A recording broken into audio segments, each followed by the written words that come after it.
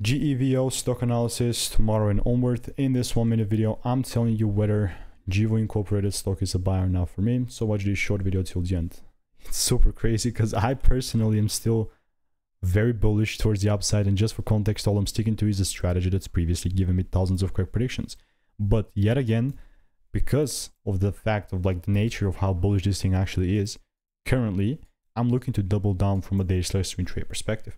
Now, obviously, I'm not just gonna like randomly start forcing buys or whatever, but the way that I'm gonna approach this is, I wanted to pull back into my demand area, and then give me a decent double break. I mean, without that, bro, I'm not gonna be bullish or whatever. So I'm gonna mark out the highs, and I'm gonna wait. I mean, yeah, the likelihood of this taking out the highs without me is huge, but you know, it just needs to pull back down inside me, and then only then I'll buy.